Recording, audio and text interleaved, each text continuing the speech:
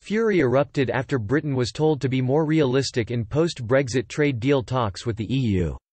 Nathalie Louisseau, a French former Europe minister, sparked anger as she suggested that the UK was causing the deadlock between the two sides. The MEP, a key ally of French President Emmanuel Macron, warned that much progress has to be made in the negotiation.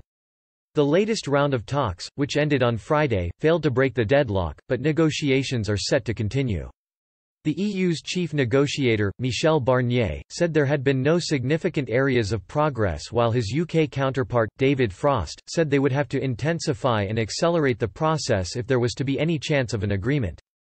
As it stands, Britain will leave the EU single market when the current Brexit transition period comes to an end at the end of the year, with nothing to replace it unless a deal is agreed.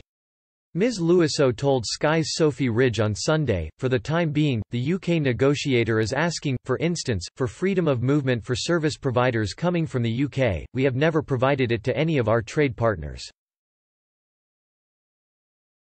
He is asking for reciprocity in terms of professional qualifications.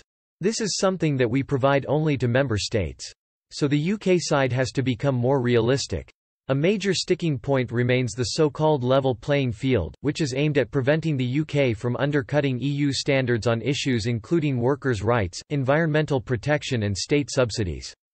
Ms. Louisseau said, "We believe on both sides of the channel in high standards, so why don't we keep them? Why don't we commit ourselves legally as we have already done politically to keep these standards high, now and in the future?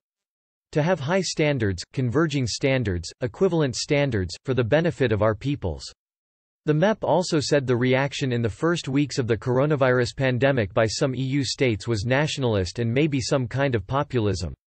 And we realized how dead wrong we were, how solidarity and working in common were necessary.